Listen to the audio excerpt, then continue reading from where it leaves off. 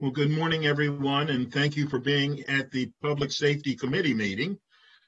Today we have two topics, both of which are briefings, and there's no vote expected on either one. This is all information. The first one will be about telehealth and the alternate destination program from Fire and Rescue Service. And the second one will be a briefing on the police department staffing. And with that, I'm going to turn to Susan Frog, who did both packets on this, and as always, did a marvelous job. And I'm going to turn to her and ask her to begin, please. Good morning, everybody. The first one up, as you noted, is from the fire department, and you have lots of chiefs here today, including Chief Goldstein, who I did not list in the packet, and I apologize. The department has a PowerPoint that either I can run or Chief Bush can run that's dealing with the two different programs that they've implemented, the alternate destination transport program and a new telehealth program. So I'm turning it over to Fire, and I'm happy to run this PowerPoint if you like, or you should also have share capability.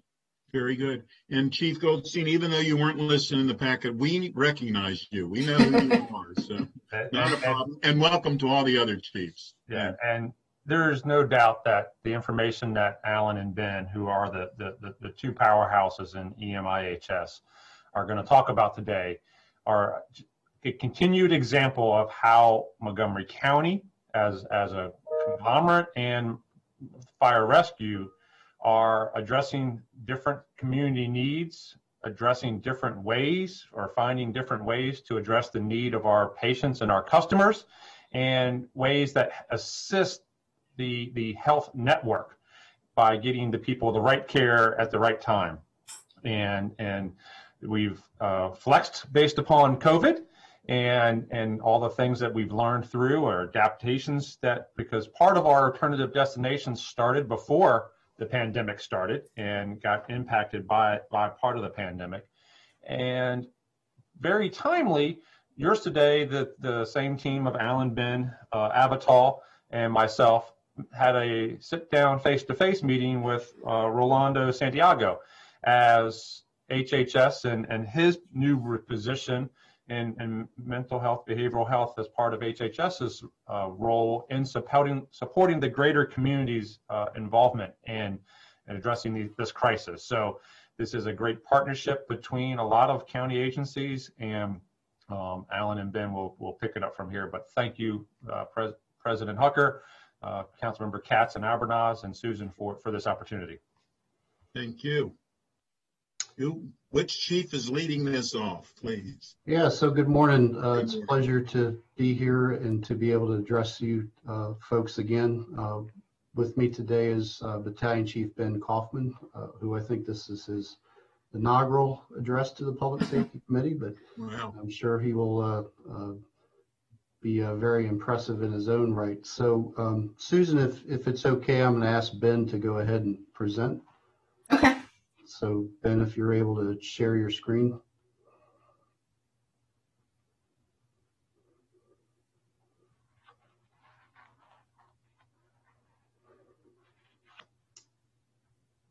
If not, I guess, oh, there it is, very good.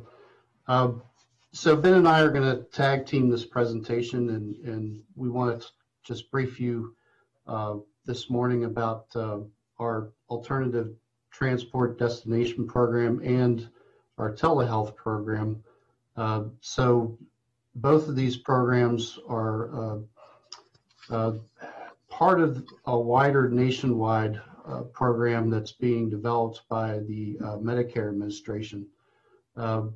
So I'm going to talk about ET3, which is an abbreviation for the Emergency Triage Treatment and Transportation Program that Medicare put into place. But to understand why they are interested in this, we kind of have to have a little bit of a historical perspective. So on the screen is kind of our traditional EMS model for the last several decades. So someone calls 911 in Montgomery County nowadays. If it's a low severity or a low acuity complaint, they'll get an ambulance that drives to the scene and without lights and sirens. or if it's a more serious complaint, such as a heart attack or a stroke, they're going to get an immediate red lights and sirens, paramedics coming on the fire engine and the chase car, and an ambulance. But the end result is the same. They're all going to go to a hospital-based emergency department. Next slide. So what Medicare did was they crunched a whole lot of numbers from retrospective billing data, and they said that based on those outcomes, they estimated that 17% of those patients probably could have been successfully treated in a primary or urgent care setting. So we had come to much the same conclusion, although our numbers were a little bit more conservative. We thought maybe 10% was probably about right, just given our patient population and what our experience was. But we also believe that, as Chief Goldstein said, there were probably more efficient and more effective ways to treat some of these patients to get them the right care at the right time in the right place.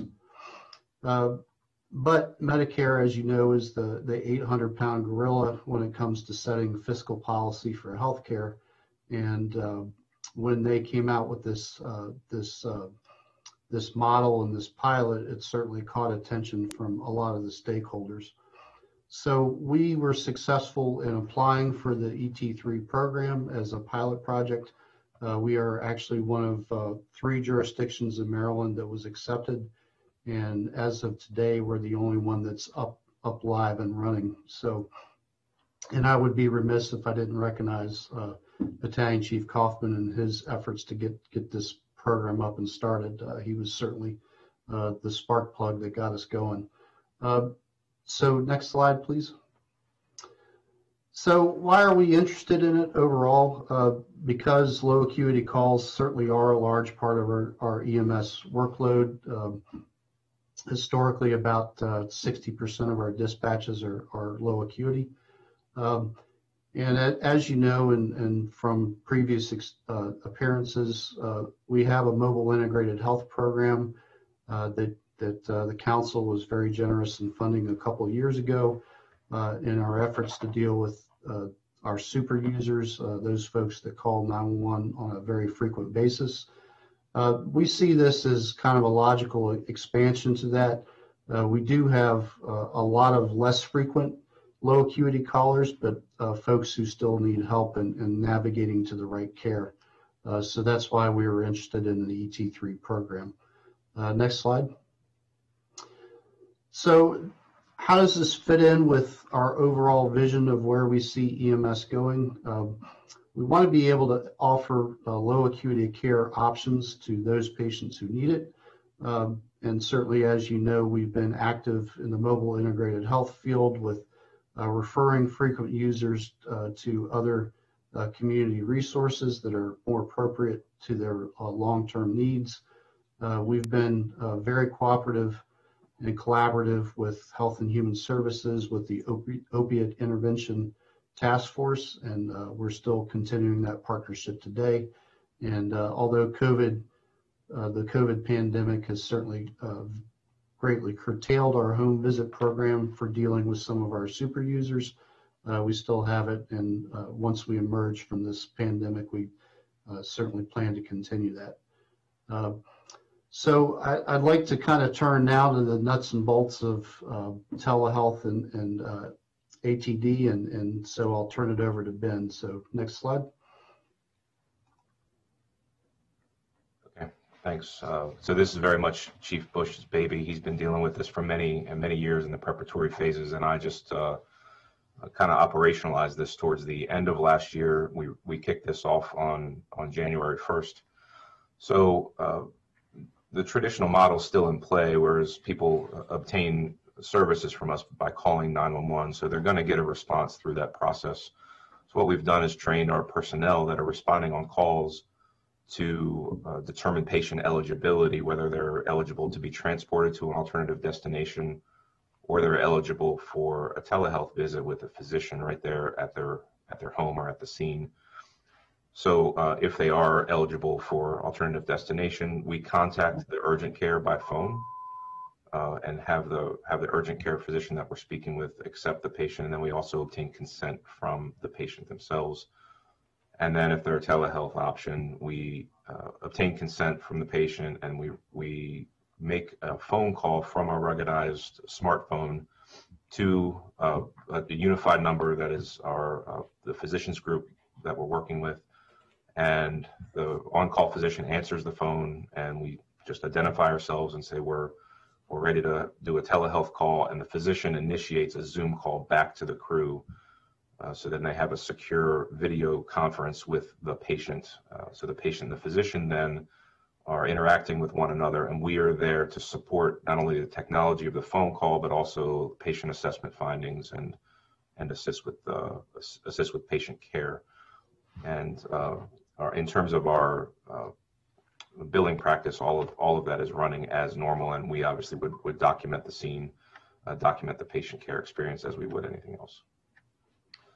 So we kicked this off at the first of the year, and to date, combined, we've had 28 uses, kind of split down the middle. Telehealth calls have been 15, and half, whether they work or not, and work is in quotes because 8 have resulted in patient transport. And a lot of times we'll call and speak with the physician, and the physician recommends a result other than staying at home. So whether it's you need to be transported to the hospital now or transported to an urgent care, the patient ends up still being transported.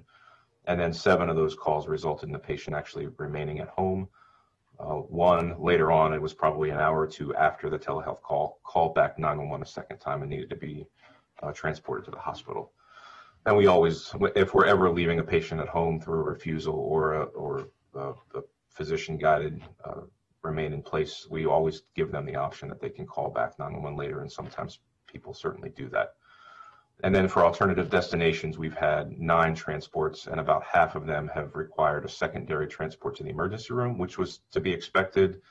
That we don't always get it right, or the urgent care can't always care for the patient to the fullest extent that we want them to, even if we expect that is going to happen. Sometimes people end up in the emergency department. And then there's been a couple other times where it hasn't worked. I know of 2 cases that we called the urgent care and they said, no, you have to go to the emergency room. So and I'm sure it's more than that, but I happen to know of those 2. And then last week we had an ambulance transport to an alternative destination that's not participating. So we have partnered with Kaiser and Adventist Urgent Care, but we had a pilot program for this back in the early calendar year 20, end of 19 and calendar year 20. And our original partner was Right Time. So I think this particular crew knew of Right Time. That was part of our original plan, but they're no longer participating with us. It worked out fine. We have a relationship with Right Time. They're just not part of the plan right now. And the patient ended up being treated successfully there. And then one other time where it was a clinician in the field reported that the physician didn't pick up the telehealth line. We just couldn't duplicate that. So we're still working out some bugs. Overall, I think those numbers represent that we're off to a slow start, and a couple reasons why that might be. Clinician awareness. So we acknowledged that we were going to do a soft launch here, that the training was not mandated by the start date. So that was calculated. We have worked the training into our annual recertification process, which is ongoing now, although we do have several hundred people who've already completed the training. And that is certainly a factor in why not everybody is aware of it right now, but we're doing pretty well with that. And our call volume is down. It was down very significantly back in the early to middle part of last year due to COVID. We're getting back closer to baseline, but we're still down anywhere between 7 and 10%. And of the people who are still calling 911 for our services, the acuity has been a bit higher. So I think people are generally trying to avoid transport to the hospital because of fears of COVID, but I think that's coming back a little bit more closer to baseline. But we definitely saw a dramatic drop off many months ago. We put a podcast together where I spoke with one of the physicians who's kind of been the lead of the telehealth portion. So we pushed that out to the department. We had in the last week or so an uptick in in slip, trip, and falls due to the weather. And that actually increased our patient eligibility for people who were calling with minor orthopedic injuries or lacerations that end up, those patients are eligible for alternative destinations. So that we were able to grab an increase of patients that ended up going there, and that worked out. We have EMS 700, which is an EMS supervisor that's in place specifically to help with our COVID increase. So we've had, you're all aware that the hospitalizations went up significantly through the second surge, and it got to the point that it was impacting the hospital's ability to admit patients out of the emergency room, which was backing us up. So we put EMS 700 in place to help distribute patients more evenly and get the right patient to the right hospital with the resources able to care for them at the right time. So we're and this is still in place today, we're getting constant information from the hospitals about their capabilities, mostly with ICU bed availability, but also with how busy the emergency department is and how many patients may be boarding, meaning they need to be admitted, but they're still inside the emergency department taking up a bed. So we'll try to avoid those hospitals or move to a hospital that has better capabilities at the time. And having that supervisor in place is allowing us to more readily identify patients who are eligible to go to an alternative destination, direct them there. So that has certainly been a help and something we'd like to keep. Obviously, public education is going to be a part of that. It was discussed whether we should push out a press release very early on, but we wanted to work out the bugs that we have over the last 6 or 7 weeks or so, and obviously speak with you. And we'll be at a point that we can release this to the public now. I'm pretty comfortable with how it's going. But we've identified really that a lot of the lower acuity patients who are calling for our services are just not eligible for transport to the traditional urgent care model because of substance abuse or behavioral health needs. And really those patients are taking up a big chunk of our emergency department beds right now. So our greatest need as a system would be for us to have a place to transport patients, whether it's a recovery center or restoration center or some behavioral health component. It's really important for us. And back to you, Chief Bush. Yeah, so moving forward, where do we see this going? So we want to see what the data shows us about the success of the alternative destinations and the telemedicine. As part of the ET3 program, they are also willing to fund mobile urgent care, whether it's an advanced practitioner such as a nurse practitioner or a PA. There's also a potential grant program for a nurse triage line at ECC. So next slide.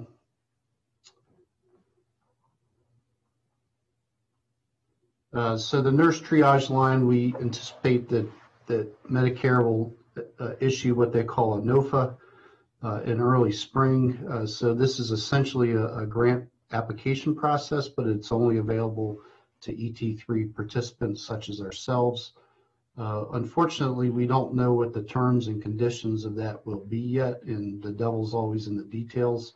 But what CMMI is advising us is that this will fund startup costs for implementation, but that covers a lot of ground. So unfortunately, there's a lot of unknown details at this point, but there are cities such as Las Vegas that have instituted this enhancement to their communication centers and have had some success in not having to send 911 resources to the scene at all. So I do want to recognize the achievement of our emergency communications center, particularly now that it's under police management. One of the first accomplishments that they did was to get accredited by the International Academy on Emergency Dispatch, and that was an essential step. If we were to institute a nurse triage line, we would not be able to do that without them being accredited. So I just want to publicly say kudos to them for achieving that. Next slide. So as just want to leave you with this last slide. So moving forward, We always want to be able to offer the outstanding care that we always provide for those patients with time-dependent severe acuity emergencies, again, heart attacks, strokes, cardiac arrest. That's why we're here, and we want to guarantee a speedy response and outstanding clinical care for those folks. But we also want to recognize that there's a lot of other folks with less serious and less time-dependent urgencies, but that are still deserving of appropriate care. And we want to be able to build that out so where we have a menu of options. And as Ben indicated, one of the things that we're really seeing over and over is the profound effect that substance abuse and behavioral health emergencies are having on our residents, and just the opportunity to take them to someplace better than a hospital-based emergency department where they could receive more appropriate care would certainly be useful. And I know you're going to hear more about this when it comes to reimagining public safety, and again in a couple of weeks when OLO delivers their report on behavioral health. But I would be failing you if I didn't mention it in this venue. So with that, thank you for your time and attention, and Ben and I are more than happy to take any questions that you might have. Thank you very, very much for the presentation. It's very interesting, and really seems like this is the right steps for us to be taking.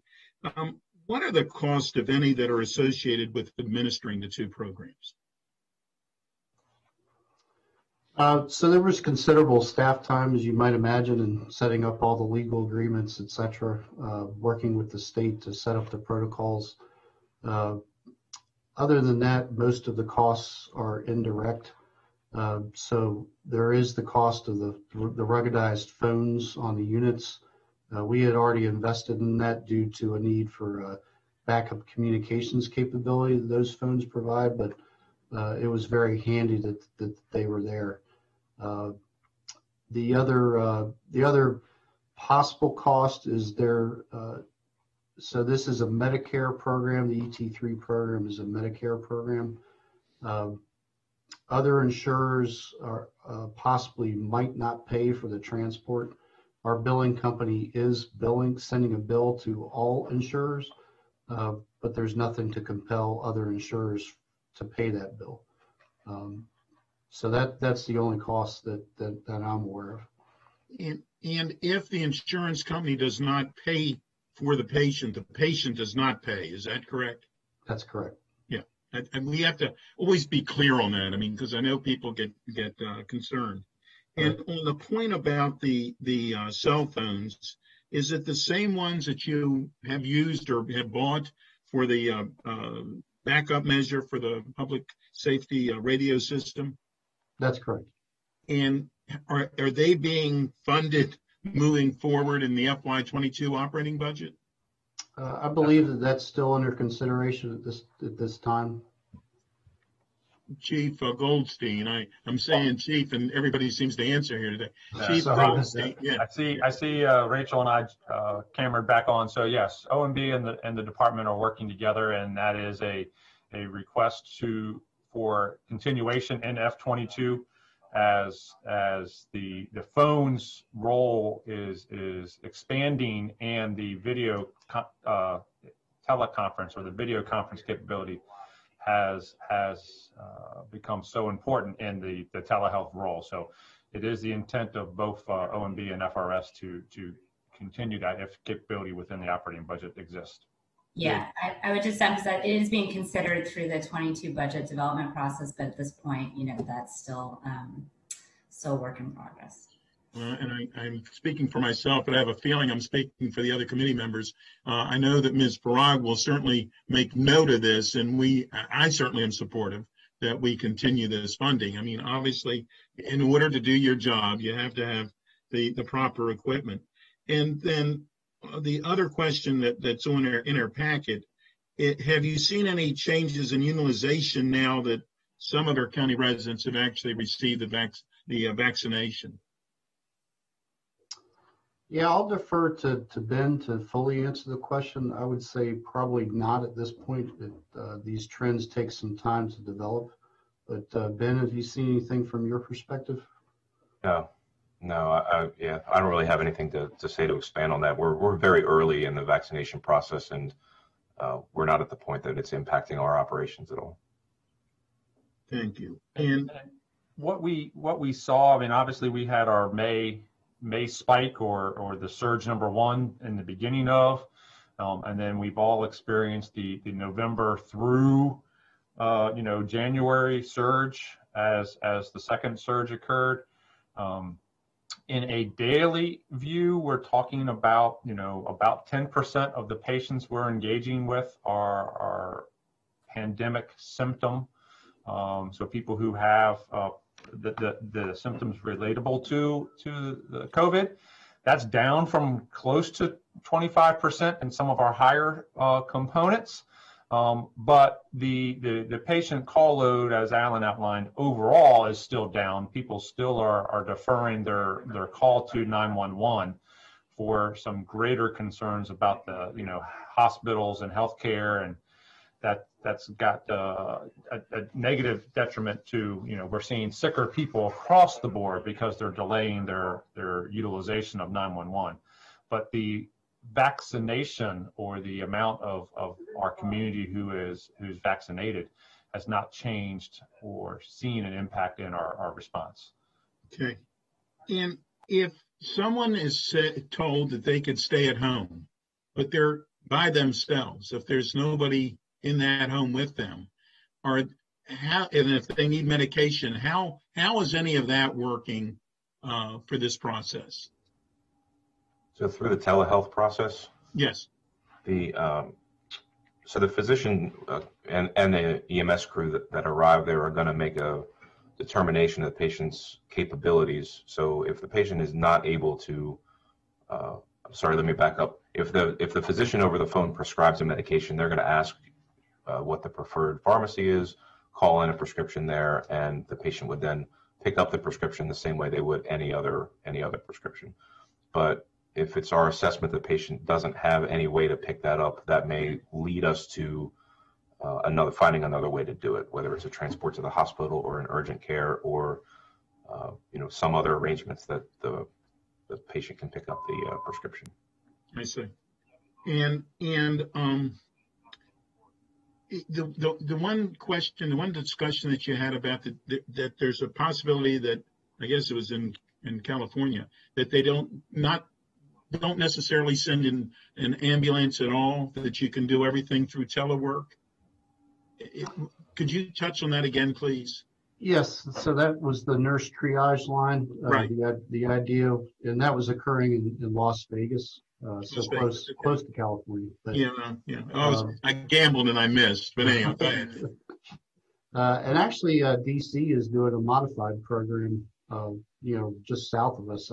That was derelict of me not to mention that. But the idea is that when they call 911 as part of the emergency medical dispatch procedures that are in place through IAED, they can divert certain calls to a nurse, and the nurse can either give the patient instructions over the phone, or the nurse can arrange alternative ways for the patient to get care.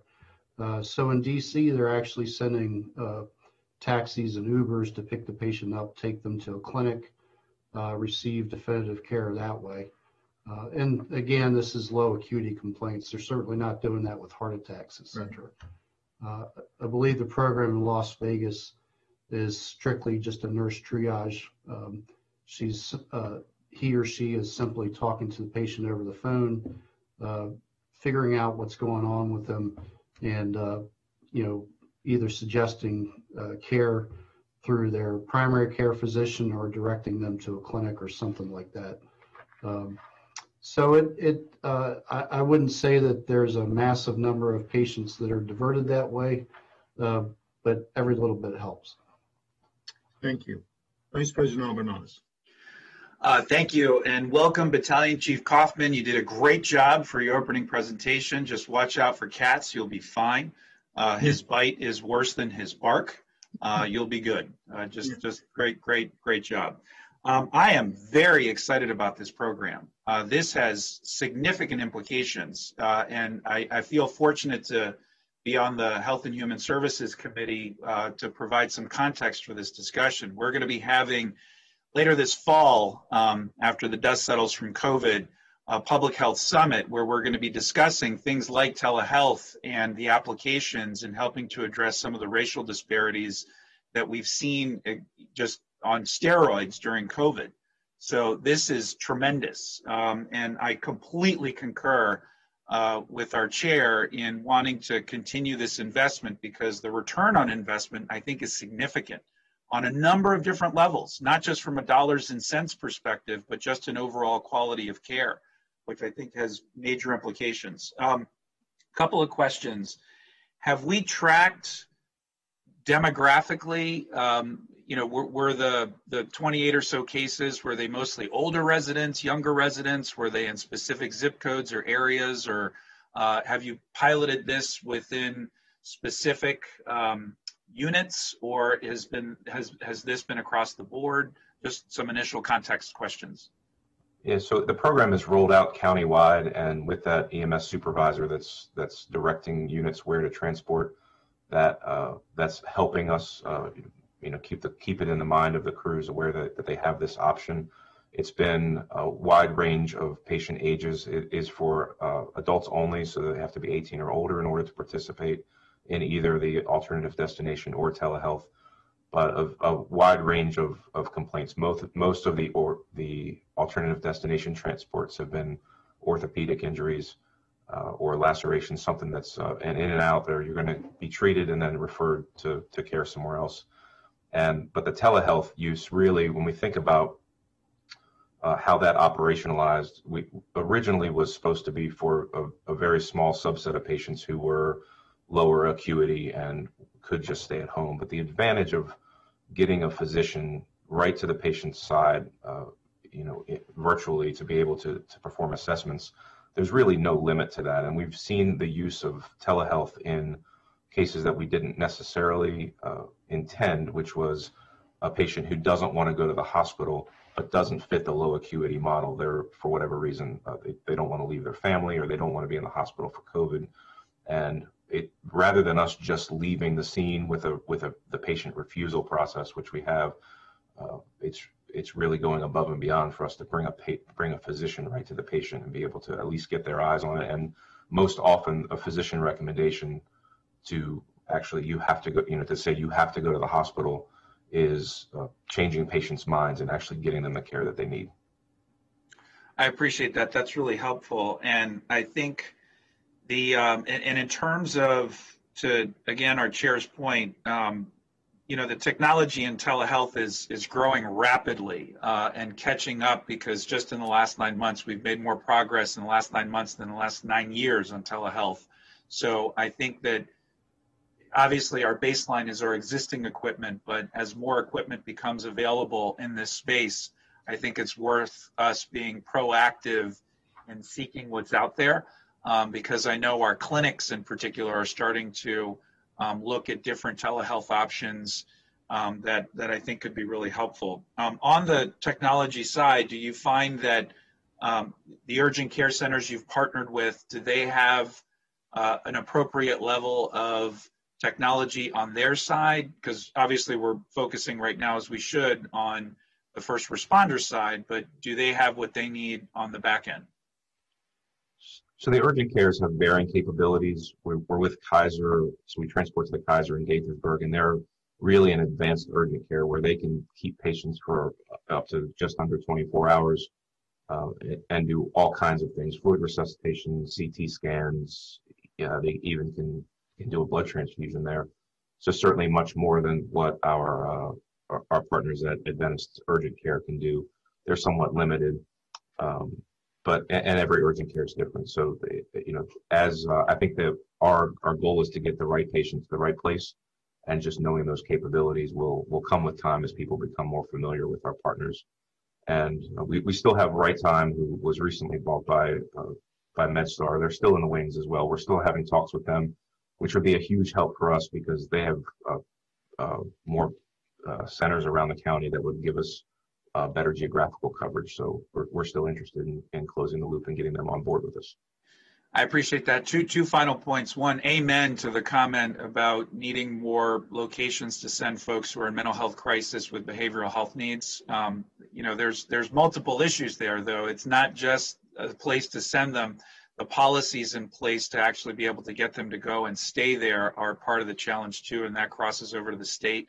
So I do very much look forward to the OLO discussion when we talk about behavioral health systemic issues across the board, because this is just a real-time example of, a challenge that doesn't just burden the family who's in crisis, but our entire system, and has a cascading effect that impacts overall public health. So I definitely want to follow up on that after the OLO report. And I want to make sure we use this as an illustration of potential solutions that are out there, but also an example of the challenges.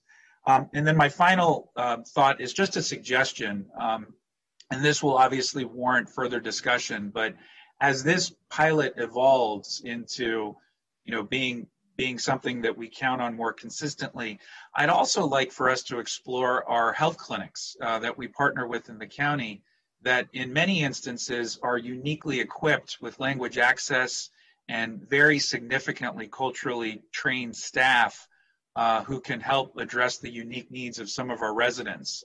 In our Asian community, some of our health clinics do an outstanding job of being able to speak multiple Asian languages, which oftentimes urgent care or emergency rooms are not as well equipped to handle.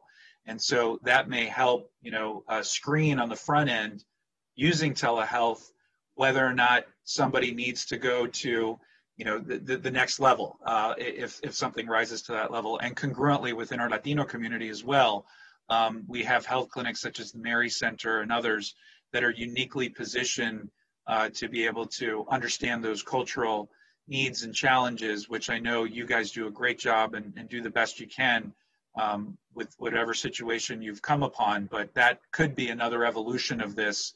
And obviously we'd need to make sure that they have the capacity in the same way our urgent care folks have the capacity, but it could be an extension of this really exciting pilot. So want to follow up with you guys on that. Yeah, thank you. I really appreciate that comment. And actually our original pilot last year, we wanted to include a clinic for precisely the reasons that you enumerated. When we worked with the state to set up kind of the enabling protocol for this, they wanted to start with a baseline of capabilities. So that included things like x-rays, suturing, etc. So in an effort to get this off the ground, we agreed to that, but absolutely as we expand, I think that there's other opportunities there. And as well, I mean, it seems like every time we turn around, we're finding another point of intersection between ourselves and Health and Human Services. So certainly we wouldn't be able to do a lot of things that we're doing with mobile integrated health without HHS. So I see this as yet another example of how ourselves and public health are intersecting. Awesome. Thank you, guys. Look forward to hearing more about this. So I'm all in, very bullish on this pilot. Mr. Chairman, back to you. Thank you very much. Let me ask about the Kaiser. If someone does not belong to Kaiser, will Kaiser accept them and their regular other insurance will pay? How does that work? So our intent is to get patients who are Kaiser members to Kaiser, and if they're not Kaiser members, they would be eligible for one of the other urgent cares. I see. Okay, thank you. President Hopper. Thank you, Mr. Chair.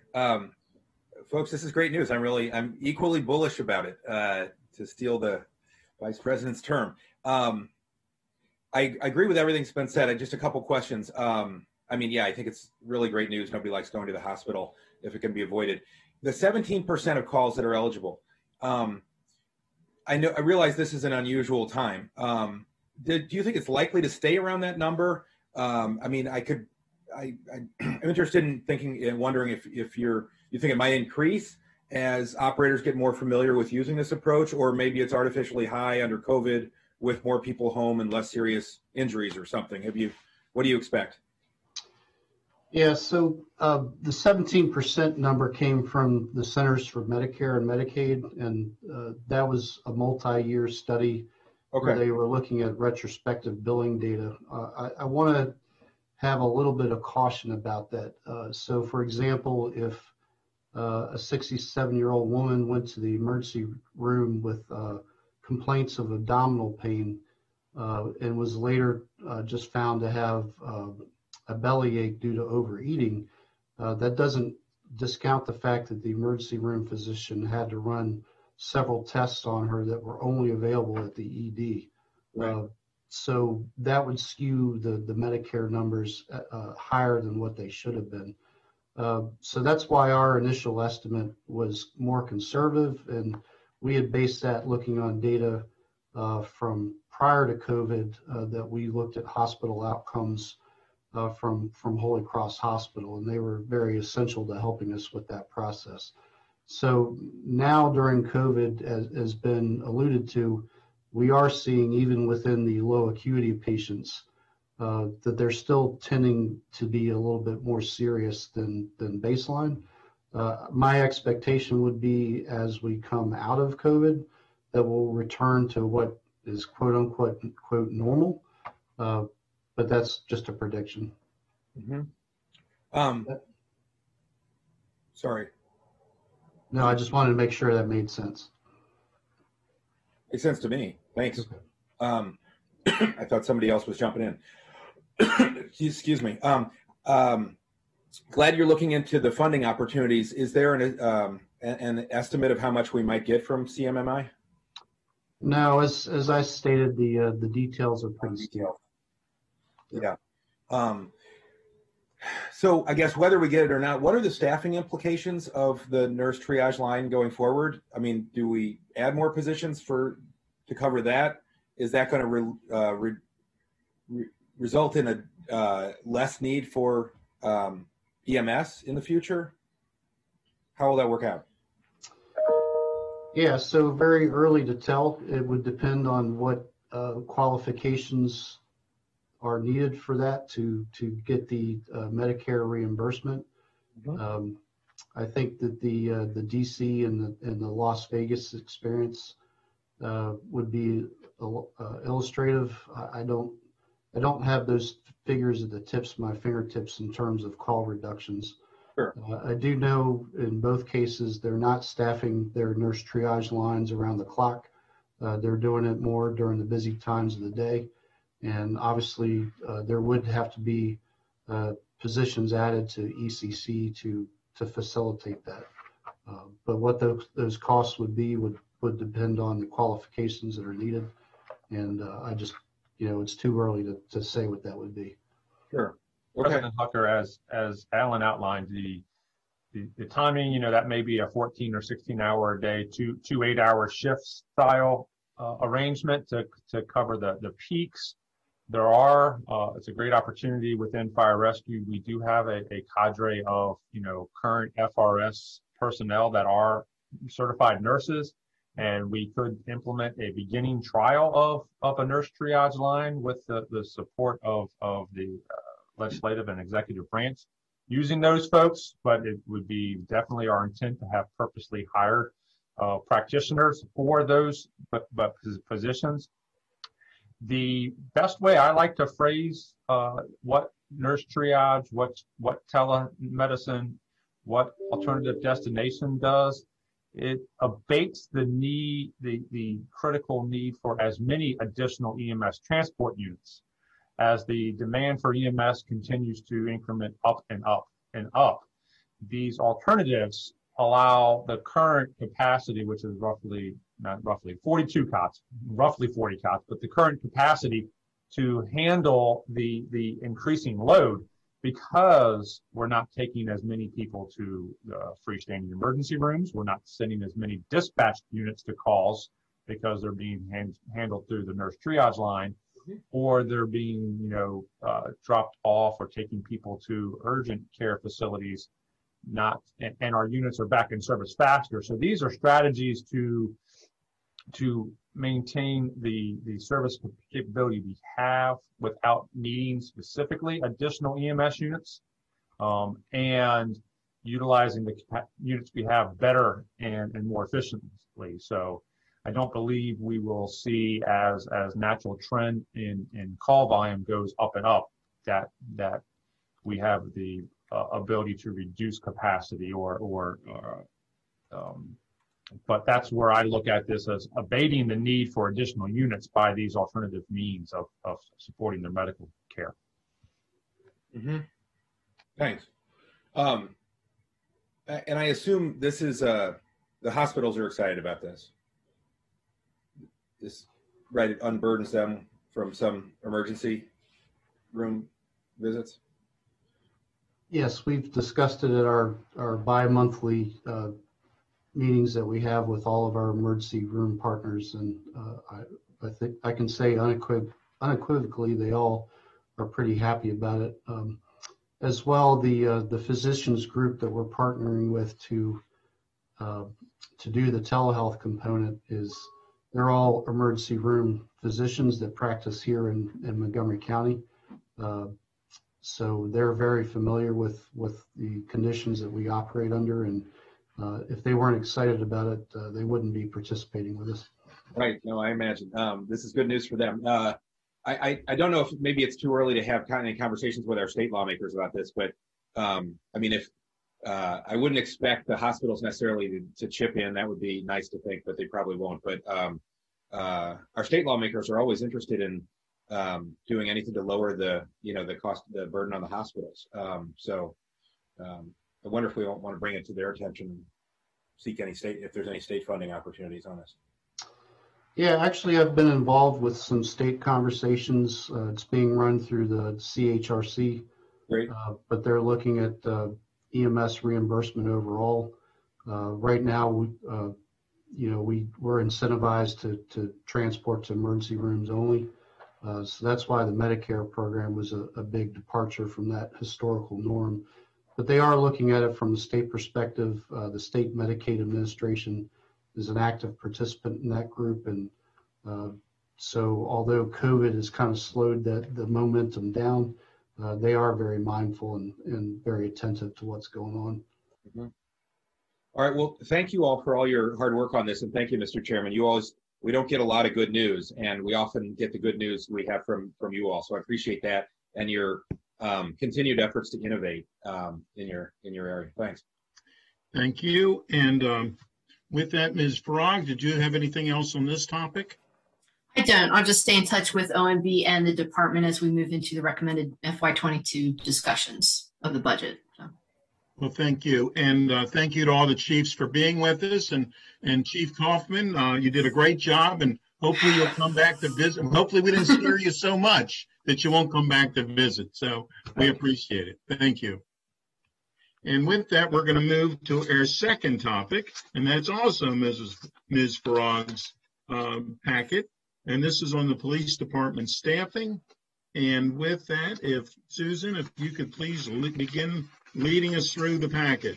Sure. And I'm going to do most of the talking on this one, although the department is here to answer questions. And I hope that they can provide the overview of all of their current recruiting efforts, because they've really made proactive efforts and gotten pretty creative during COVID as far as trying to recruit new police officers. So today's briefing, you had a very comprehensive briefing on staffing back in 2019. Today's briefing is looking more to prepare for the context of whatever types of police reforms you might have to consider moving forward. It's looking primarily at sworn staffing, but I do have one component of civilian staffing for you to look at as far as planning and data is concerned. What is MCPD's sworn staffing now as it relates to its current mission? We'll go over some common methods that police departments nationwide use to determine their appropriate law enforcement staffing. And we'll talk more about the recruitment and the retention challenges that the department has been experiencing for a while now. And there's also an uptick, especially with retention, having some concerns about retention. Also wanted to bring in, looking at staffing now to look how to best meet the county's goals of reducing racial inequities and providing for safer policing too, both for the community and for police officers, and at the same time maintaining the high levels of public safety for the entire community. I'm going to go briefly over police staffing in the department for the past 15 years and how they've generally determined their appropriate staffing needs to meet community public safety needs. As you know, there are multiple entities right now looking at police practices and recommending changes. Any adopted changes to the police operations will require a similar determination of appropriate staffing to meet those goals. The different entities that are looking right now are the Executive's Task Force to Reimagine Public Safety. They just recently issued their report, which has 87 recommendations on changes. The council created the Policing Advisory Commission a year or so ago. That was and started up in September, and they're looking at different aspects of police reform as well. The executive hired an outside consultant, ELE4A, and they're conducting a departmental audit, and part of that departmental audit is supposed to include looking at staffing and how it meets current needs. Their preliminary results are due sometime later this spring. I don't think it's going to be early enough for us to really consider it during budget, but I am keeping an eye on it. And of course, you know, MCPS is looking at the school resource officer program, and final recommendations are due in May, I believe. And additionally, the chief's touched on this in public a few times, but not into any depth. The chief has a proposed reorganization of the department to better serve the community. And it would be interesting to know moving forward, maybe not in depth today, but how that might, you know, create efficiencies as far as staffing is concerned to meet those needs of the community. I wanted to start with the 2004 is the earliest documentation I have. The department had proposed a 5-year staffing plan back then to increase staff by over 200 sworn officer and civilian positions. I can't say one way or the other if they were truly understaffed, but being understaffed is an ongoing theme that I hear as I deal with budget deliberations in the department. At the time, the department had about 1,100 officers, and the department felt they needed those additional positions to provide the highest quality services to its residents. They did, in fact, receive 89 sworn positions over the next 3 years, and that brought the sworn complement up to about 1,200 in 2008. And then, of course, the recession hit. That forced cuts across all of county services, and the police department lost 55 of those new 89 sworn positions. Former Chief Major followed up on this, and he had a proposed new staffing plan for FY13 through 15 that would add 120 new sworn positions, and the department, in fact, did receive 106 of those over the next 3 years.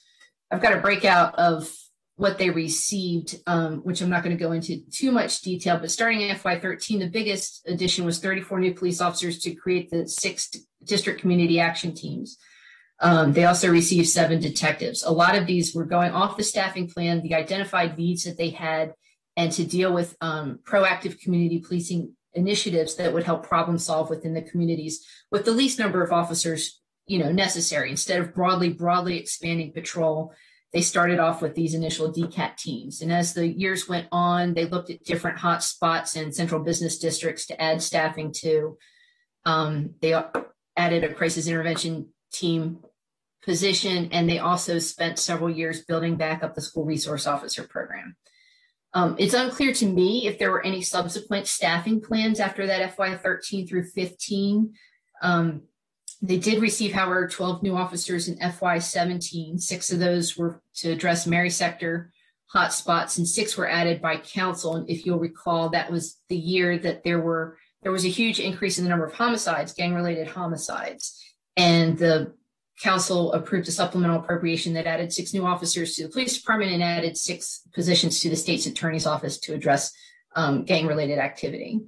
They received 15 new officers in FY18.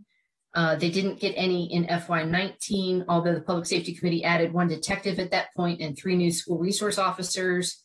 In FY20, the council also added two new school resource officer positions. In FY21, last year during COVID, the chief had proposed 4 new officer positions for a police athletic league, but the council did not fund those under a continuity of services budget.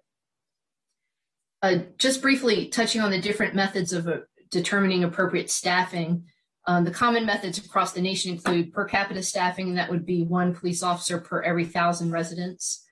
Conducting workload analyses that deals with caseloads, calls for service, case closures, how fast they can and close, call and return back to patrol, minimum staffing for each police district, different crime trends, and authorized budgets. And the FY13-15 staffing plan was based on all of those.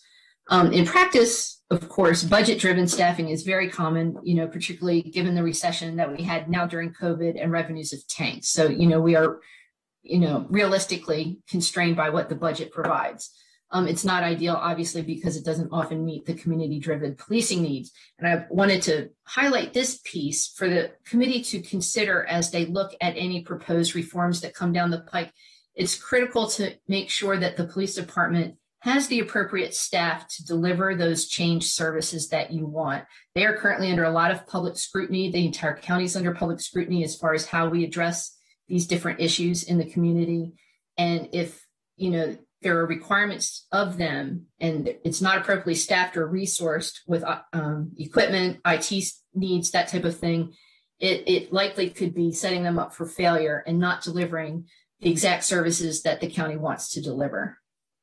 And those historically are the types of ways they look at how to determine staffing. More recently, the conversation's been considered within the context of racial equity and social justice. I just wanted to point out that that's not really new, even though the conversation is really at the forefront right now. President Obama had convened a task force to study 21st century policing back in 2015. And the report issued at that point was based on 6 pillars meant to strengthen the community policing and trust among law enforcement officers and the communities that they serve.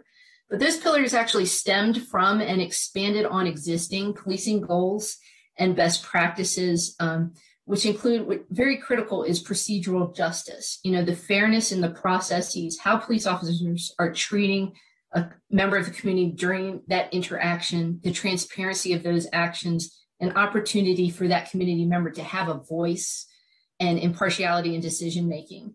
And if a community member perceives that the conduct of the police to be fair, even if the community member doesn't get the outcome they want, unfortunately, if they are arrested or their case can't be solved, they still tend to have high trust in the police if we can hold on to that procedural justice element.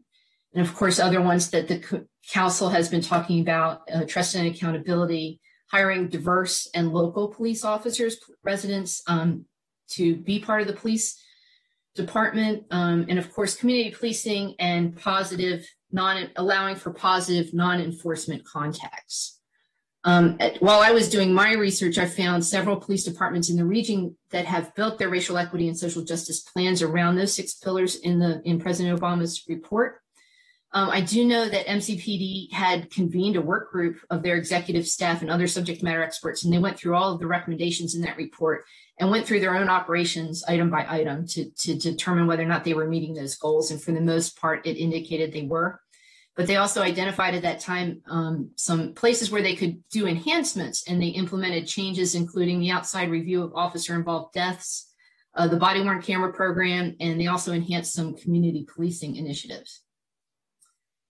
So what does staffing look like today for the department? So police departments report their per capita staffing to the FBI, and that's reported every year as part of the Uniform Crime Reports. And while counties average 2.8 officers per capita and suburban jurisdictions average 2.5 officers per capita, MCPD has averaged about 1.2 officers per capita for more than a decade.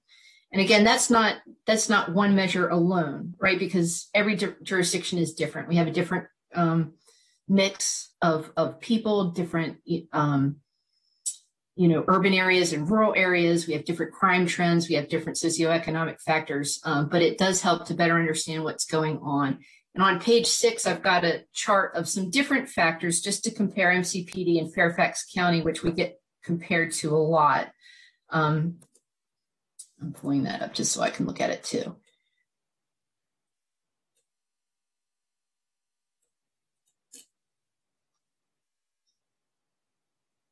It shows difference in sworn staff, and I just wanted to point out these are authorized positions. They're not necessarily filled, so the given complement on any particular day is likely lower than that. Same for Fairfax County.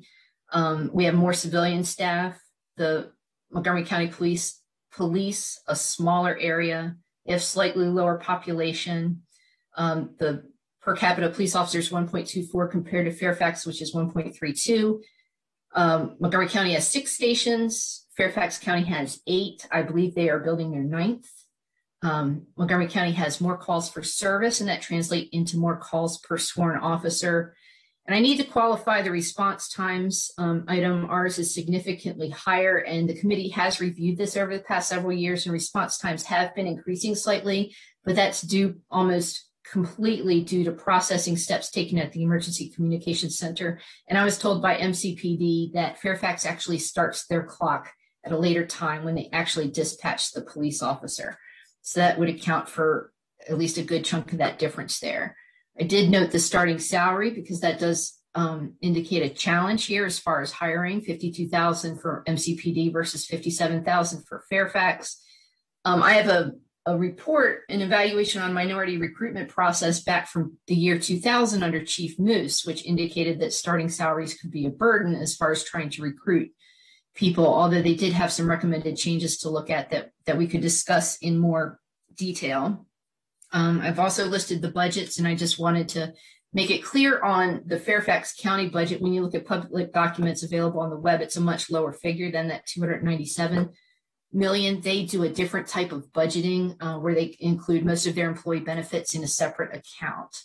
So it will be different, but MCPD provided this number to me through Fairfax County. And then just a department cost per capita. And that's department cost, that's not sworn officer cost. So the other thing I wanted to bring to the committee's attention is patrol staffing, because this is the front-facing piece of the police department to the community. This is a common topic in an area where a lot of the police reform conversations have taken place. There's a list on page 7 as far as what patrol staffing currently is. And I wanted to point out that the ICMA conducts a lot of workload analyses for police departments, uses what they call as a rule of 60. And that is 60% of sworn officers in a department should be dedicated to patrol. And of that officer's time, 60% should be running calls for service, which leaves additional time out there to engage in problem-solving policing, helping communities solve their concerns, solve crimes, also engage in proactive non-enforcement activities with the community. And a lot of that goes back to the information outlined, the recommendations outlined in the 21st Century Policing Report, and that is to engage in community policing to help increase trust between law enforcement and the communities they served. Back in FY19, the committee had discussed its concern about vacancies in the 3rd district. And at that time, there were 10 vacancies in 3D for a total of 23 vacancies in patrol. For the entire department at the time, there were 38 sworn vacancies at the time, and that reflected the highest vacancy rate of 3% that year. Today, there's 70 vacancies out of the 1306 authorized position, or about 5%. I also wanted to note that they're in the process of civilianizing a couple of positions. So that authorized complement, I believe, is down to 1304 now. I thought, due to some of the reports I had, that there were 20 vacancies in patrol, but there's actually 16. And I made an error on that due to some pooled positions. So I just wanted to point that out. I do want to note that 12 of those 16 vacancies reflect a loss in FY21 of 2 district community action teams. One was in 1D or Rockville, and the other one is in 2D or Bethesda. And the current vacancy rate for non-sworn staff is 110 out of 795, or about 13.8%. A lot of that will be due to the savings plan and lapsing lots of positions, as well as there's a hiring freeze going on, and you need to get exemptions to be able to hire, but we can discuss that in more detail if you like to. And as I noted before, while this briefing is focusing primarily on the sworn staff, it is within the context of police reform. So professional non-sworn policy and planning staff are critical to the department's ability to provide all of the data that everybody and their brother is asking for right now. We have so many different groups asking the police for data about everything under the sun, plus Maryland Public Information Act requests on that data. So the department had 2 civilian planners who had helped analyze data and generate various reports. Those planners also handled the outside requests for the specific data. Both of those incumbents left the department last year, although it's my understanding that one of them's back on contract, but the other position's vacant and it's been lapsed in order to meet the FY21 savings plan target. I did want to bring to your attention for the bill that the council is considering right now, the amendment to the community policing bill, which adds data element requirements and report requirements. The fiscal impact statement was just sent over for that bill, 4520. and it indicates that 2 new positions would be needed to handle the expected workload, and that includes a program specialist 2 for about $95,000, and a senior IT specialist position for about $125,000. In addition, there's a vacant lapsed IT supervisor position that would also have to be filled. This policy and planning function is supposed to be placed under the new civilian assistant chief position.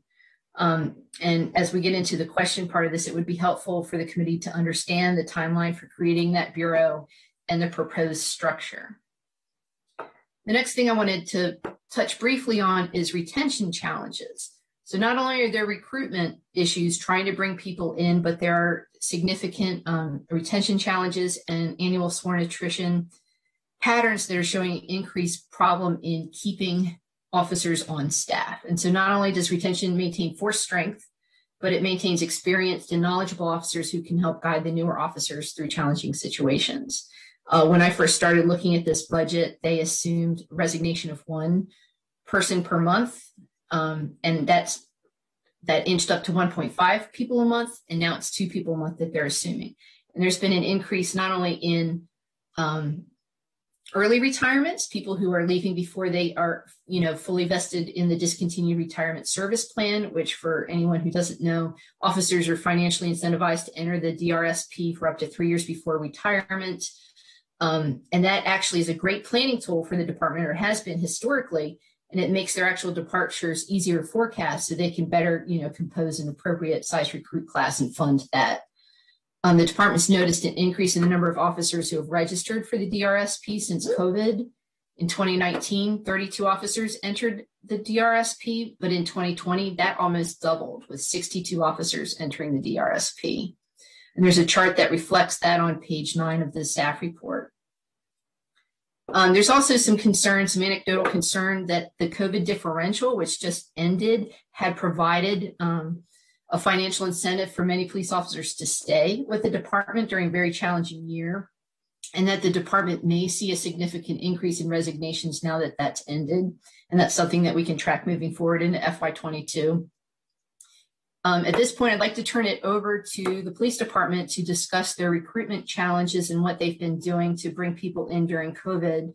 And then I just had a few suggested ideas for the committee to consider as it moves forward through both the police reform process that we'll see, as well as the FY22 recommended budget.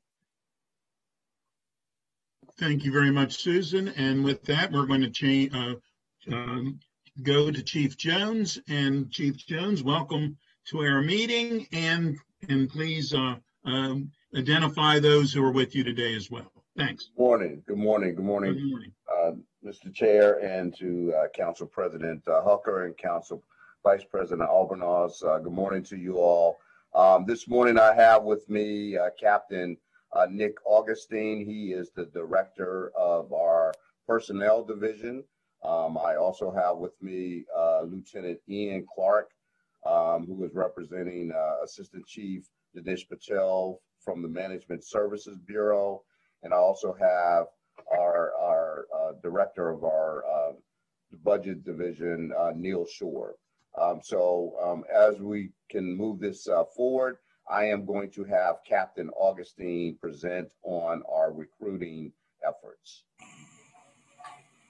Good morning, and thank you for having me this morning.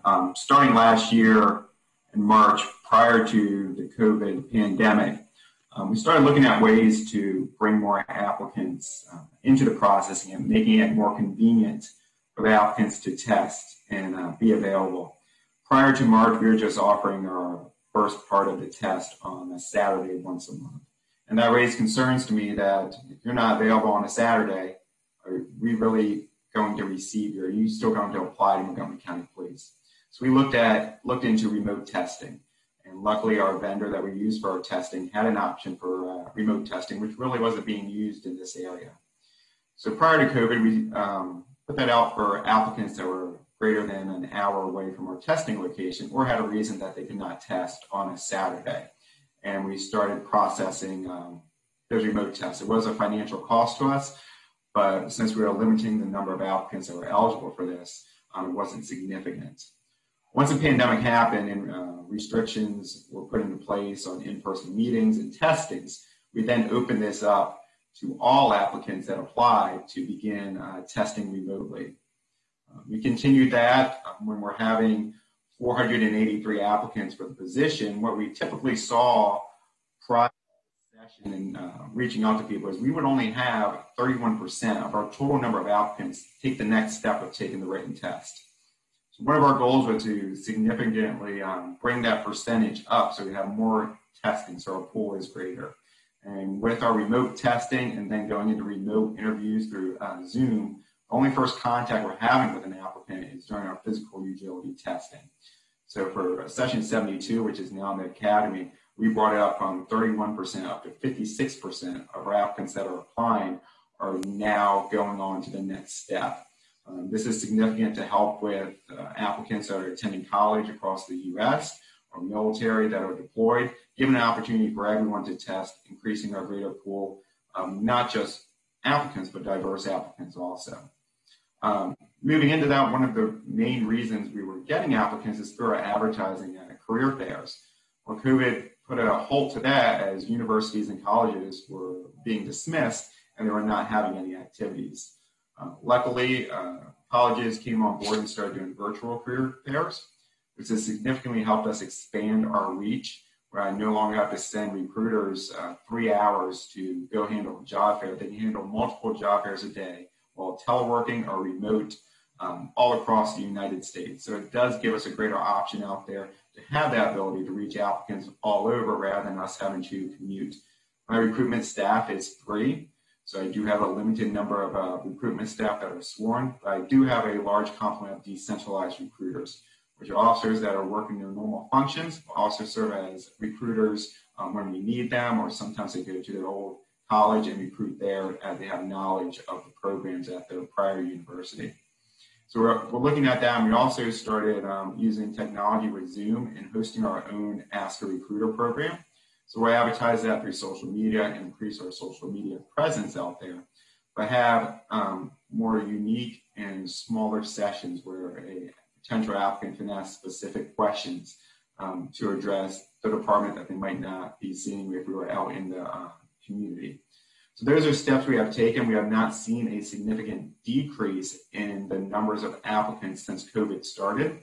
It's still remaining around 483 for the session that we have scheduled for July.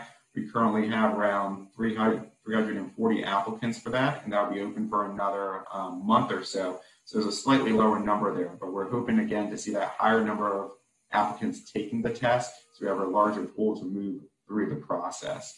The current class we have in now is 14 recruits in that class. So and also to add to that, 7 out of 14 are from Montgomery County. So 50% of that class that is currently in are from Montgomery County. I would say that number would also increase, saying the number that have ties to Montgomery County, whether their family resides in Montgomery County, they have another family member that is a member of the department. I would say that would also probably reach around 10. So we continue to recruit that and having our cadet program to bring in diverse applicants through the line and kind of raising them into law enforcement, hopefully keeping them when they are eligible to apply for the police department. Great. Thank you. Mr. Chair, I would also add that 2 cadets that currently are, who are actually now recruits, who were cadets, who are in our current academy, and both of them are Spanish-speaking, are candidates. So we are very excited about the outcomes that have come as a result of our cadet program, and we continue to look for success in that particular program as well. Very good.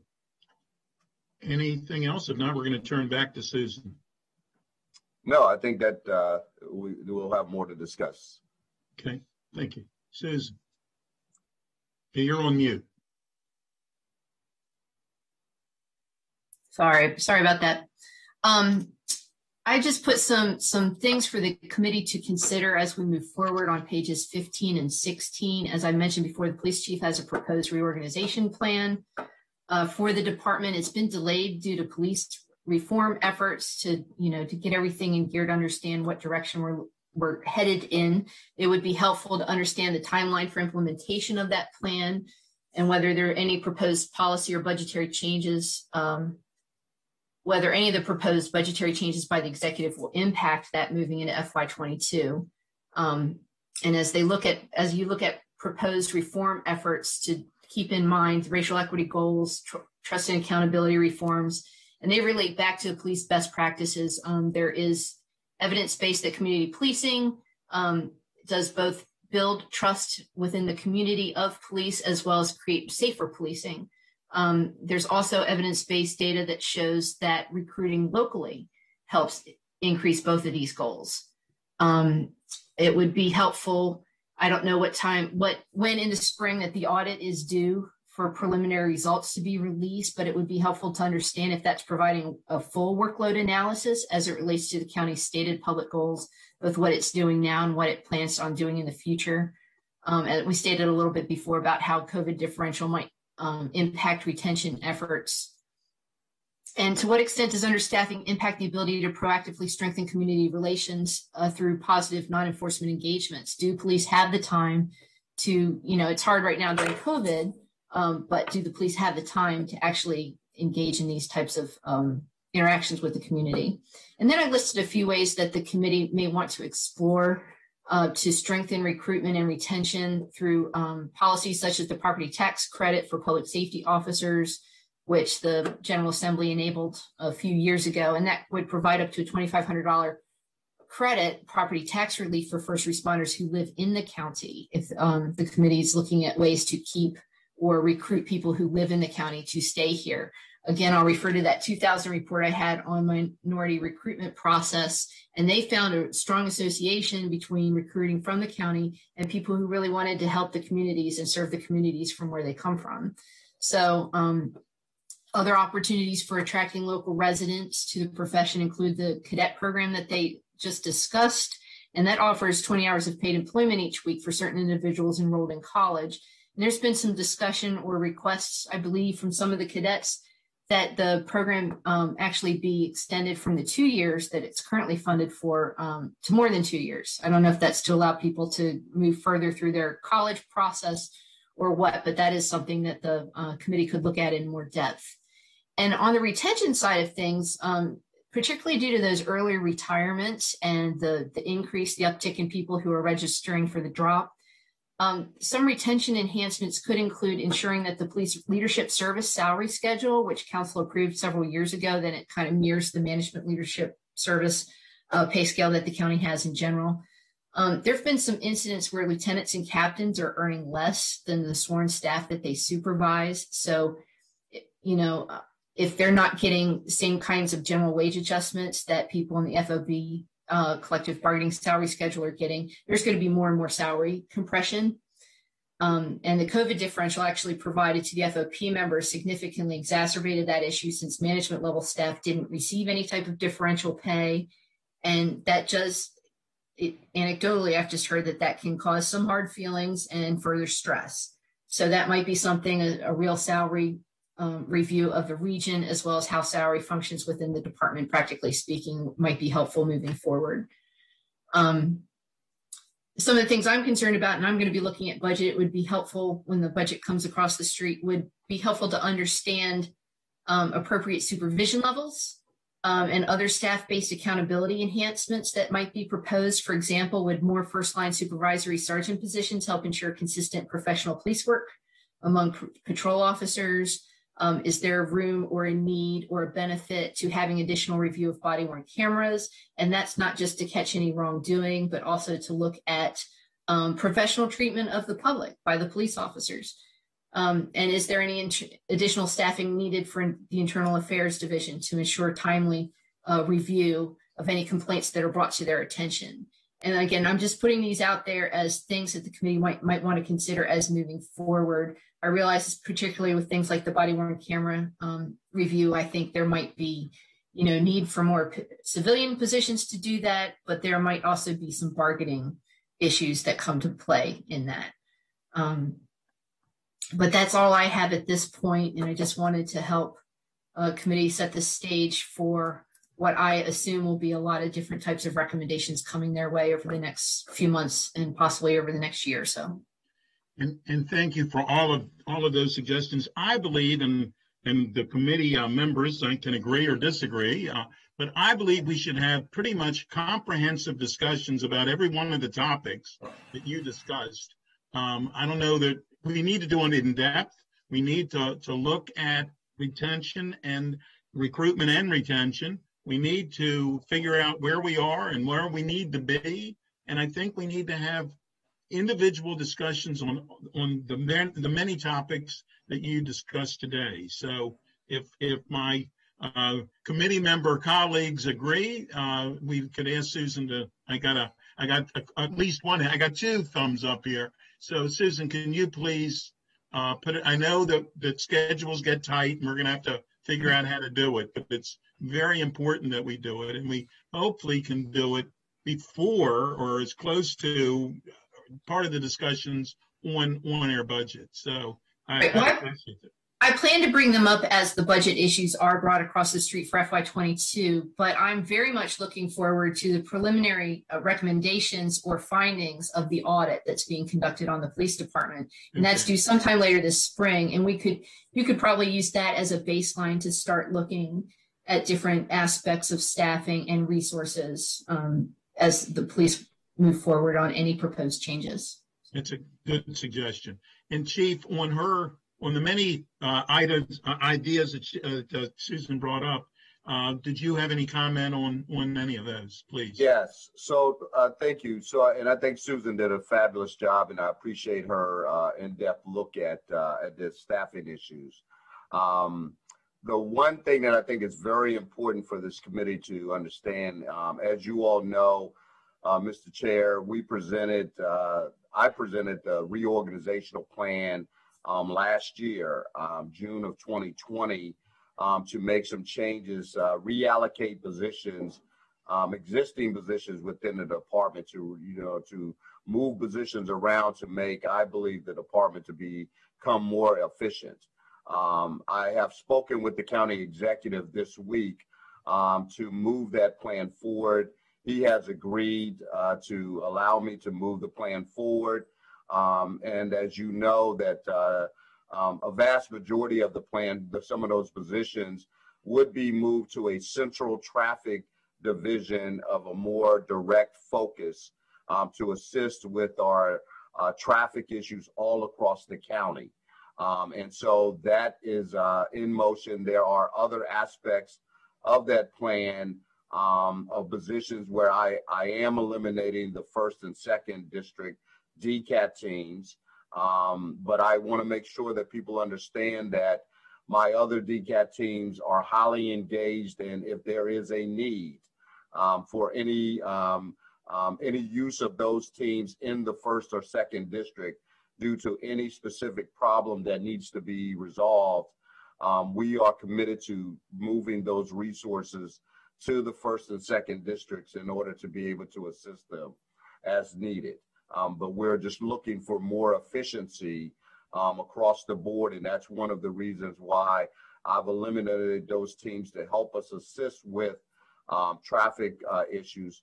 I am also providing and not stripping the districts of traffic complaint officers to be able to address particularly issues on our non-major arterial roadways, so that we make sure that if there are neighborhood complaints in our residential neighborhoods or even commercial neighborhoods that we need to address these particular complaints, that these officers, there'll be 2 assigned to each district, and there will be administrative supervisory positions to be able to assist the districts with that as well.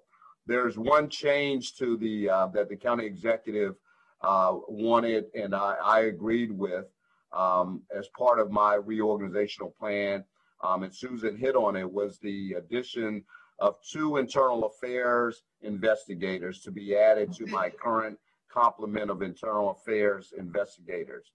Due to the volume of their caseloads, not only just the volume of their caseloads, The increased use of body-worn cameras in an investigation requires a lot of time and energy for these investigators to go through and document, review video footage, all of the like.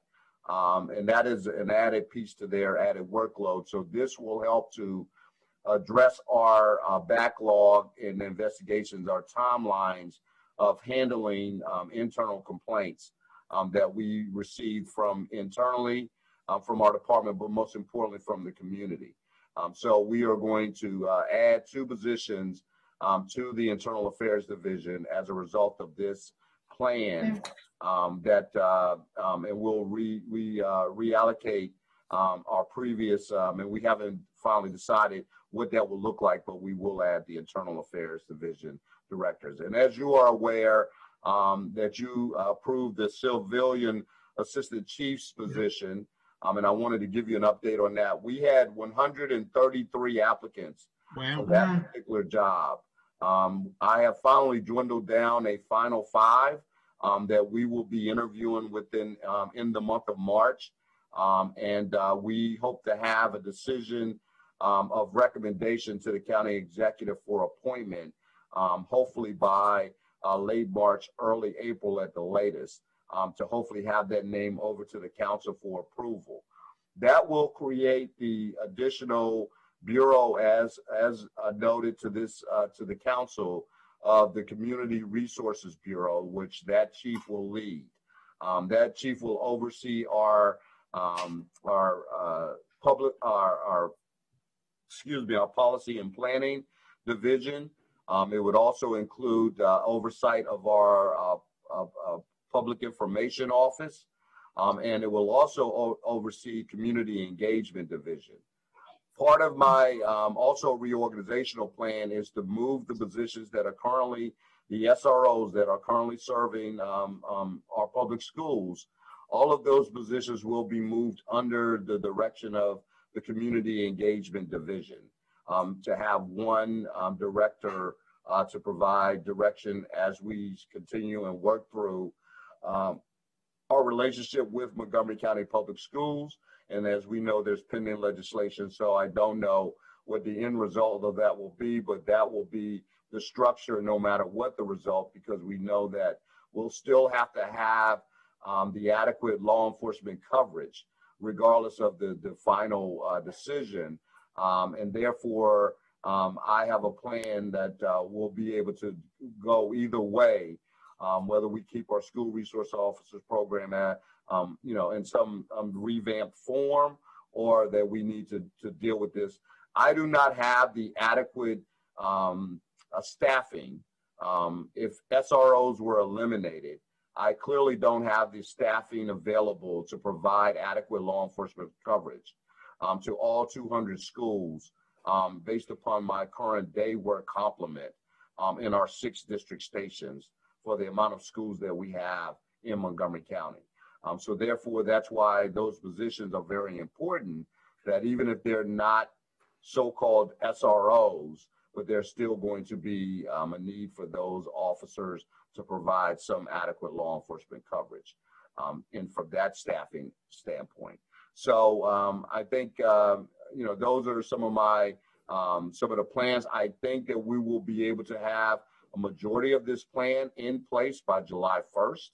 That is our goal, particularly when we look at the appointment of a new civilian assistant chief, as well as the process which will take for some of the positions that will be competitive positions for our officers to actually compete for positions such as in the traffic division. Thank you.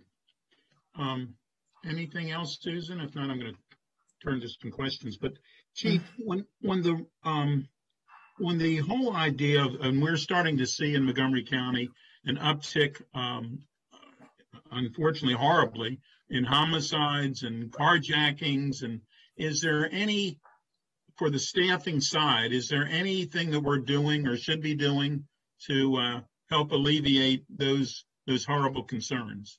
Yeah, I mean, those are, of course, are horrible in their own right. I mean, the homicide piece, when we really break down the different of how could we, right, is there any opportunity to have prevented that? You know, there's a wide variety of sort of the reasons why some of these cases occurred, or what were the motives behind. Some are, again, there were a couple of cases that were domestic related. There were some cases that were acquaintance related. Out of our 8 homicides, which occurred within 6 weeks of the first 6 weeks of this year, which is unprecedented. We've never had 7 homicides in 1 month in Montgomery County, not during that anyone can remember. And so it's unprecedented in its own right. But there was really no common factor that we could, you know, and we have 4 that are unsolved. So we're not quite sure in all of those cases, though we have some theories of what the actual motives are. There's, you know, one we may believe that may be drug related. One may be a retaliation. So we're trying to figure out and get to the bottom of those particular cases. As it relates to the increase of carjackings, and we have had nearly a 40% jump in our robberies in the county. Which is again, it is a disturbing trend.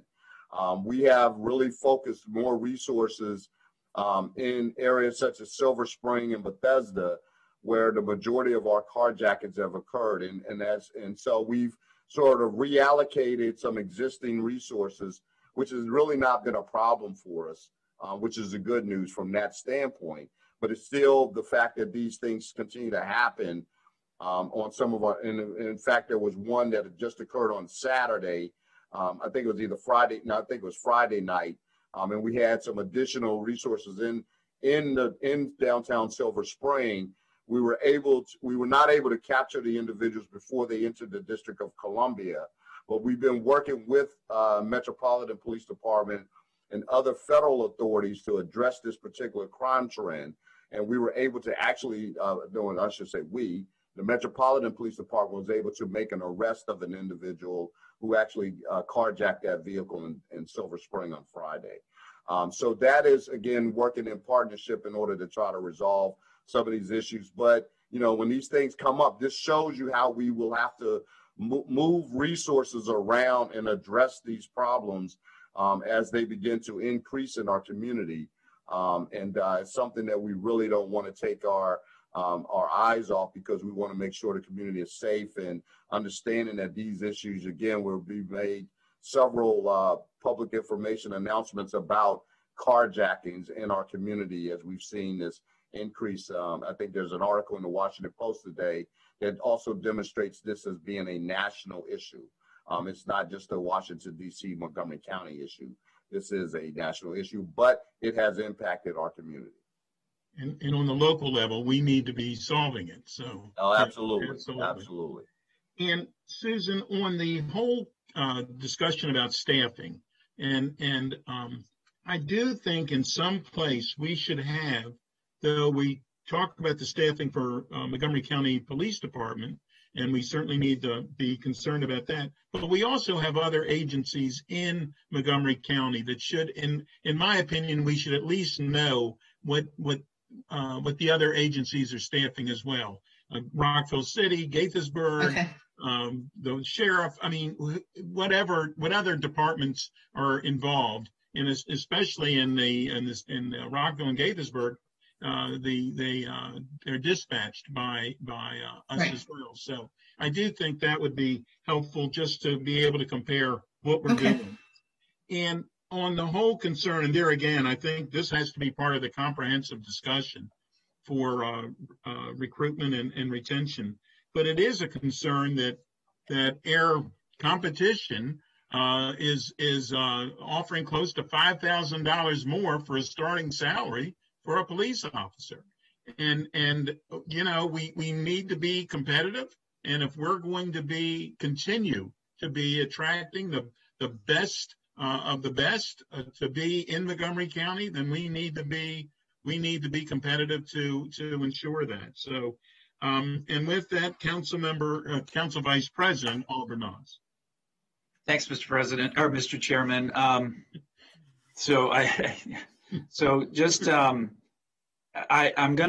have a lot of thoughts here. I'm gonna try to connect the dots among all of them and say this in a way that makes sense.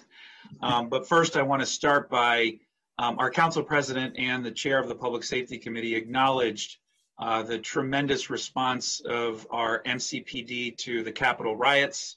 I believe this is the first time we've had the chance to see you before us, Chief Jones. And I just want to thank you and your unit for stepping up. I learned yesterday, I didn't know this, but one of our officers suffered a head injury during the Capitol riots and was hit on the head with a chair. And so my best to him and his family. My understanding, he has recovered. And obviously, Officer Oates was shot for a second time while in the line of duty within the last several months. And so our best, obviously, to his family. And I know our council president and the chair of our Public Safety Committee, both publicly and through social media, extended their appreciation for his sacrifice. And we, of course, send our best wishes to him and his family for a speedy recovery. Thank you. We are at a major inflection point, as we all know. We are living and breathing it every day. We know that we are at an inflection point in which we are trying to tackle head on the systemic challenges that have led to some of the disproportionate challenges we've had within our criminal justice system that have been heartbreaking and that have impacted generations. And we are doing our best to correct that, to address those systemic challenges and frankly racism that has existed in many facets, but also within our criminal justice system.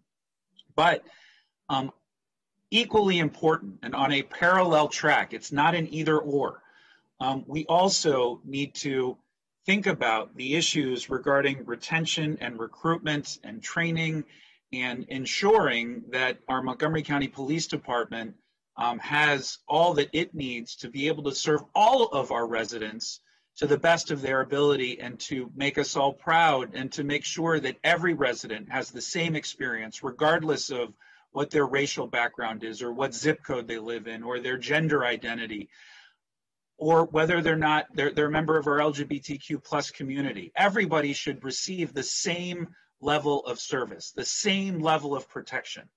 And I know we strive for that every day, and I know we have a ways to go, but I have a great deal of faith in the men and women of our law enforcement in trying to meet this moment and adjust. But we also have to recognize that on a good day, these are very difficult jobs. And I have seen growing evidence of the mental health strain on our officers. There is growing evidence of PTSD. And when I say this, there are some in our community that say, well, what about the community who's disproportionately impacted by the same criminal justice system? Again, it's not either or. We have to make sure that we are addressing those systemic issues, but on a parallel track also addressing the very real and raw challenges before us with regards to recruitment and retention of officers. Montgomery County, I've grown up here, as all of you know. I've seen sort of the evolution in so many ways of our community and think we've evolved in really dramatically positive ways in so many ways. But one of the things I've observed and have come to appreciate and better understand and learn while serving on this committee is that when you look at the leadership of our law enforcement right now, there's a significant percentage of the leadership within law enforcement that also grew up here in Montgomery County, that also lives here in Montgomery County, and that also has come up through the ranks. It's a best practice for us to identify our talented men and women who are willing to step up and serve in higher level positions of leadership and understanding, because we do need to continue to both maintain a high bar and raise it even further so that our officers coming into MCPD are truly the best of the best, understand our culture, understand our DNA, appreciate the fact that we have such a beautifully diverse community in so many different ways, and know that going in, and have the best training, and have in many instances, an educational background that involves going to study in college and at a university. So I'm deeply concerned about where we are. And the recruitment challenges that we're experiencing here in our county are consistent with the recruitment challenges that other departments are facing across the country. They are not unique to Montgomery County. And we do need to take the appropriate steps to make sure that compensation is in line, because that is an important investment. $5,000 a difference in the grand scheme of things is not a significant amount of money. But to keep us on par, I also think that management and leadership has to keep track with the GWA and other areas in which we have increased compensation. They have to keep track. Just sidebar, I used to work in the restaurant business, and that's what actually helped pay for college. And I was super excited to be promoted to a manager when I worked at this restaurant, but then realized I made less as a manager than I did as a waiter. And that created all sorts of unusual and awkward challenges. And it also restrained people from wanting to become managers of this restaurant that I worked in. And you have to have folks in those positions that are A, willing to serve in those positions, but B, are really sort of understand what's going on out there. So obviously, apples and watermelons comparison between restaurants and law enforcement and first responders, but I use that as an illustration that we have to make sure that we work on keeping pace with those salaries. And so as a follow-up, and I totally agree with our chair's recommendation that we do a deeper dive, I do ask Ms. Farag as a follow-up to this that we do a deeper dive on compensation adjustments at all levels of MCPD, certainly our rank and file and FOP members, but also our private citizens and MCPD management as well. I think that's important. And I also think that I'm concerned about this potential for the perfect negative storm before us. We have 220,000 county residents and counting that have filed for unemployment. There are thousands of county residents who are in crisis right now. And as we learned, and the chief alluded to the article, which was really well done by Tom Jackman and Dan Morse in the Washington Post today, the rise in carjackings is specifically among the most represented groups are teenagers. The carjacking that occurred on Connecticut Avenue near Chevy Chase just a few weeks ago was perpetrated by a 15-year-old boy and a 13-year-old girl. And it's just, so when folks say, we need to invest in mental health and prevention-based programs, and yes, it's all of the above. It's all of the above. We need to both address the immediate need before us and the very concerning alarm in crime that we are seeing, particularly in certain police districts, but also address the mental health issues and the prevention-based services that are also equally important, and our equity hubs that we're trying to stand up for students right now. The work of the Street Outreach Network for Luis Cardona has even more important weight and importance right now. It's not an either or. There has to be investments in those categories too, because clearly they are significantly linked. And so, and I also think, quite frankly, as policymakers, we have to watch our own rhetoric in how we discuss these issues, because we have to acknowledge the challenges that are facing our first responders every day, while also lifting up and balancing and rightly focusing on those systemic changes that we're all working so hard to try and address, and that it's going to take some time, but I'm confident we're going to end up in a much better place than we have been before. But in the meantime, we've got to be careful in our words and in our actions to make sure that we take into account these other challenges, the PTSD, because if we run into a situation in which the folks that are eligible for retirement immediately take advantage of that retirement, and we don't have the recruitment classes with the same level of standards that we have had for many years, coming to backfill those positions and the growing social need that we have in our community because of the crisis before us, we're going to fall off the rails. And we got to be really careful that obviously that not happen, and that we do everything we can to raise all boats, because that obviously is really important. So these are more comments than suggestions or questions, Mr. Chair, but it's something I know all of us have been thinking about, all of us have been feeling. There were a series of 80+ recommendations within the police advisory and reimagining workforce, many of which are outstanding and have a lot of merit, but we have to be cautious. And recommendations such as a 50% reduction in our police districts that right now have a significant increase in crime, we have to be very cautious and very methodical in how we implement and absorb and process and discuss those recommendations, particularly right now. So I'm confident that together we will be able to achieve this, but obviously it's not going to be easy. And there will be people that disagree passionately with all sides of this. But it's our responsibility to meet in the middle, and it's our responsibility to take into account these very understandable raw emotions that we have right now, but in actual practice, make sure that we don't fall off the rails. So with that, Mr. Chairman, again, there will be ongoing discussions regarding this, but I yield back to you. Thank you very, very much, and so very well said. You certainly have hit on so many topics that we need to be discussing, and that we need to be working with their public safety community together to figure out what's the best path forward. We have problems from many, many different directions, but that doesn't mean they get solved by themselves. We need to work together to help solve these. And with that, we're going to ask President Hucker if he has anything to add. Just a few questions, Mr. I agree with everything Council Vice President said, especially my thanks for the contribution of your officers to protecting the Capitol and our democracy.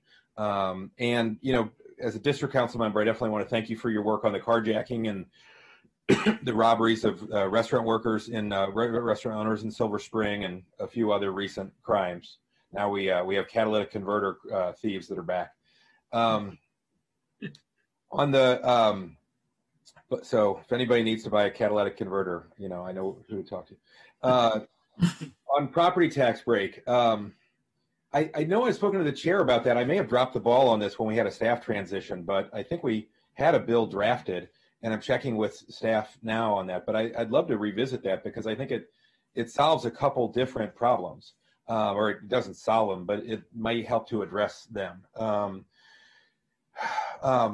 On retention, my question is, the graph on page 8 is interesting, and I know we've talked a lot about retirements, but I don't remember spending so much time on resignations, and that's a third or so of the attrition, it looks like. I guess for any of you, Chief, what leads officers to resign before their end of their career? How many, because you can't tell from the graph, how many do you feel like are leaving the profession versus how many are leaving for other police forces? And for that group B, how much is the pay differential from other jurisdictions a factor in them making lateral moves versus other factors? And do you have any analysis of that? So our personnel division, under the leadership of Captain Augustine, actually conducts exit interviews with those who resign from our department. I was going to ask that. Good. Yes. And so, and we get some feedback. And I think in most cases, we think we get honest feedback from individuals that decide to resign before the end of their term as going into retirement. Sure. And there's a mix, right? There's some resignations that we get of officers early, whether they're in a recruit school or in their early phases of after graduation, that we see that they'll say that the job is not what they thought it was, or the job is not for them. Okay. Right. And there are some concerns about what they view as, why it's not for them, right, from that perspective. But we also see I would say a good majority of the officers who do leave, who are veteran officers, who leave for a variety of reasons. Some is because their spouse gets another job in another area. Mm-hmm. But some of it is because they are actively looking for another police department that they think where communities are more accepting of law enforcement in those particular communities. And it's not so much about whether or not they're earning more pay. I would suggest the majority of them, they'll leave to go to other departments. Pay is not better. They're not leaving to go to a police department generally here in the Washington metropolitan area, as an example. They're actually leaving to go to other places, whether it could be Florida, it could be other parts of the United States that are maybe even in other parts of Maryland, maybe not so much in a region such as Baltimore or Washington. So we monitor this because, again, we want that feedback that kind of gives us some suggestions on how to address our officers' concerns who are thinking. I mean, I'm going before every before every officer in service training class right now to talk about morale, to talk about retention, and really to try to encourage our officers from a standpoint of, just understanding their significance, their value to our communities, to be able to really to talk about, understanding about retention. But at the end of the day, there are always going to be some officers who have other career goals in mind. And there are some who have said, I wouldn't say a great deal of them, but there are some who have completely left the profession. And that's the disheartening part. I think when people who have signed up and then some of those folks who have been around, who are veteran officers, who have literally left the profession. And there are those that I've talked to who are thinking of it. And so that's the disturbing part, particularly when we see some other numbers that start to trickle up that we haven't seen historically on this department in the past 5 to 10 years, at least. So I hope that answers your question in a large part about what we're actually seeing. Yeah, it's very helpful. It does. I'm glad to know you do the exit interviews. If you document their responses, do you share those with us? I'd really love to review them and get a deeper sense of in every profession, some people start and switch careers, decide it's not for them. In every profession, we have, spouses getting other jobs in other places, or people that do warmer weather or whatever. But some of the other things you raise are, definitely within our control and ought to be addressed. Captain Augustine, thanks for all your good work. Glad to hear about the new Spanish-speaking officers. Remembering back to past public safety hearings, are we still having a challenge with recruitment of Asian American officers and speakers of Asian languages?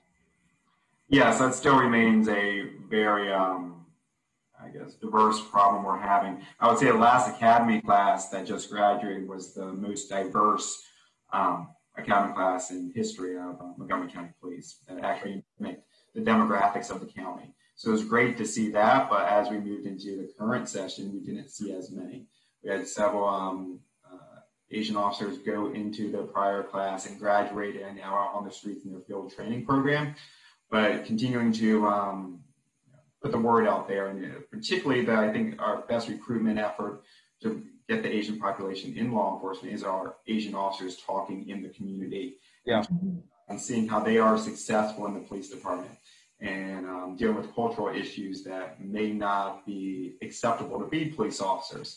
So I think our best word of mouth is going through the community, and that will continue as we increase our population of Asian officers on the department. Did you interested in hearing your approach on that? Yeah, I mean, was there any sort of notice through all the Lunar New Year celebrations where we just went through about the opportunities that are out there? We haven't particularly had a specific campaign to address aging officers, but it's definitely something we want to look at. We did have a campaign for women in law enforcement. Right now during Black History Month, we're having a campaign on that. So it is definitely something to look into the future and bring our current officers in to help recruit and promote that through their social media networks also. Great, thanks. Can you also remind me, is there any pay incentive in hiring for new officers who have specialized skills like language fluency? No, the only thing is if they do get certified through the county program, through the testing, they do get an incentive in their hourly wage, but it's nothing as we're giving a bonus for someone to come on that has a specific skill. It still has to go through the human resources process of testing and getting certified for their language level. Has that been considered? And I know you'd probably have to bargain or whatever, but in plenty of professions, if you're a social worker, you qualify for bonuses if you've had certain training. Or if you have language proficiency. I think in other of our departments we have that. So wouldn't that be advantageous to be able to offer an extra $1,000 or $2,000 to people who are bilingual? It would be a great incentive to offer anything to bring someone on right now. We did have a lot of agencies out there have lateral programs where they have a $5,000 bonus if you're already a male and certified officer, because you're saving that money and having to send them to the academy again. There is different types of incentives out there. We have never had a specific incentive for lateral officers or anything like that. It'd be a great thing to have to bring on diversity and bring it forward, but we'd also have to look at the bargaining aspects of that and how they affect the bargaining agreement. Yeah, I doubt the union would have a problem with it. But so, and did you just say there's not an incentive for lateral transfers either? I thought there was. We have a step incentive. You start at a higher step in grade, but in the end, you're still come out. So you're starting higher in the beginning. So it's not a specific bonus per se as saying you're going at $10,000 your first year, you get $5,000. Junior year, you get $2,500. It's actually just starting steps later on in there, so you're not starting the same step as a rookie officer. How would we go about? I just don't know the HR process well. How would we go about creating a bonus for like bilingual candidates? We would have to talk to human resources as well as I'm sure management and budget for fiscal aspects, and then also speak with labor to see if there's going to be any issues with current officers that are already working that have those skills and compensate the same. All right, I'd love to follow up with you on that. I mean, we've been having this conversation for years, and I'm a little surprised we don't have something like that. But if you think it might be effective, I'd love to advocate for it with the county executive, whomever. Chief, I assume you might probably not oppose. You're nodding. Okay. Great. And then just the last thing after recruitment and retention on assignment, the rule of 60 is interesting. If the rule is 60% of officers ought to be in patrol, what's the thinking behind if I'm reading this right, is ours is only 49? Well, I think that if you look at the chart, I think some of it is a little bit misleading. Okay. Because if you just look at the chart that says it's I think it's around the 639 mark that's in patrol. What we're not including is the supervisors that are actually out on patrol. So our numbers are more in line to be around 58%. If you look at the percentage that's actually in place. Because you have to include our patrol sergeants are actually on our streets who actually are responding to calls with their rank and file officers in each of our districts as well. And we need to make sure that that's included in that complement when we talk about our percentage. Okay. And I apologize for that. I didn't realize that the supervisory positions were conducting patrol as well. So right. I can modify that. Yes. Sorry. So if they're included, what's the number? So the number would be closer to around 760 officers that would actually be in our patrol divisions, responding as first responders. And you also, even though we lay out our DCAT teams and traffic will change because of our particularly because of the reorganization. But our DCAT teams, even though they are not, they are still first responders. And so they are assigned to our district stations.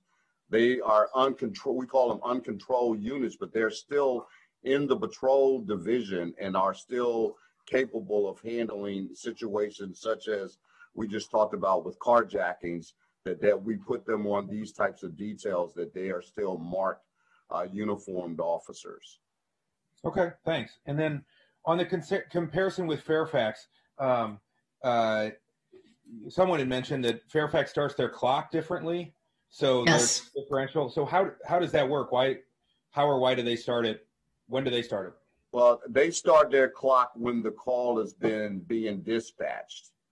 Our clock starts when our communications personnel picks up the 911 call. So the minute that the phone call is picked up, we start the clock. Okay. The call has to be processed and before it is even dispatched, sent over to the dispatcher to actually send to the officer. So that's the difference in why they do it that way, because we like to provide what a complete picture looks like from a standpoint of from the time someone calls 911 to the time that we actually get to the scene. Right. Maybe we could guess why they do it differently. We may, yes. All right. Well, that's helpful, and I didn't want it to stay out there unaddressed for the millions listening at home. Sure, absolutely. That's all I got. Thanks again to Susan for another great packet. Thank you, Mr. Chair. Thank you. And Vice President Alpernoz is going to speak in a moment, but to the point that this job has always been a tough job. I don't know that it's ever been a tougher job than it is now, but it's always been a tough job, and we never thank our public safety personnel enough, and that's never fair. And I also think it should be noted that Montgomery County probably has more police chiefs across the United States than any other agency. I mean, there's some very large agencies that have many more personnel than Montgomery County has had over the years. But we have police chiefs, people that have developed their profession right here in Montgomery County, pretty much any place. Chief Jones, you know exactly what I'm saying. Pretty much every state in the United States. I mean, there's been somebody that's gotten their training here. So, we certainly have a lot. And then to the point about a bonus, and I'm certainly in favor of looking at everything in that comprehensive way we look at things.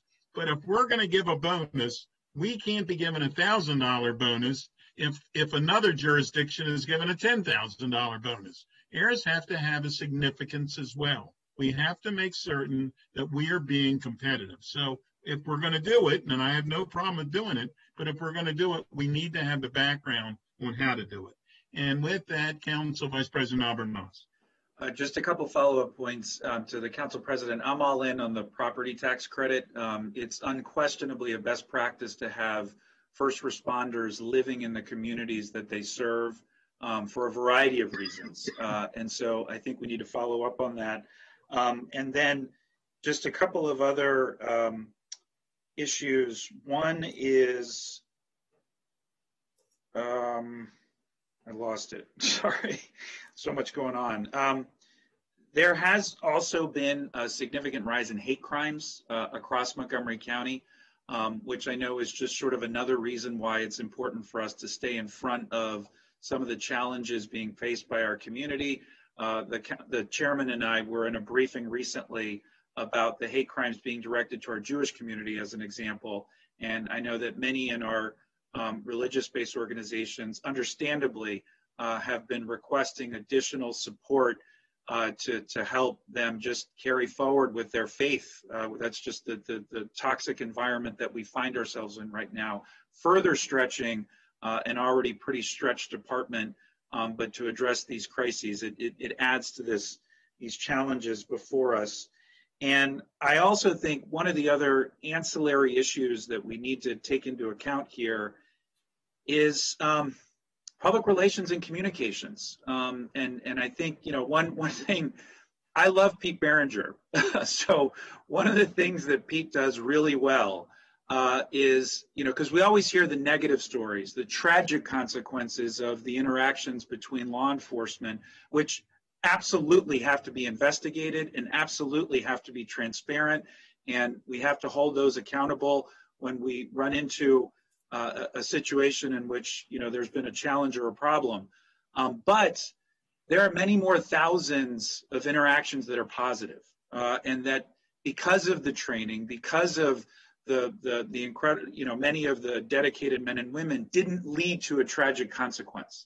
We don't hear those stories. And we also don't have local media in the way that we once did. And it directly connects to retention, and it directly connects to recruitment, and it directly connects to the mental health of our officers.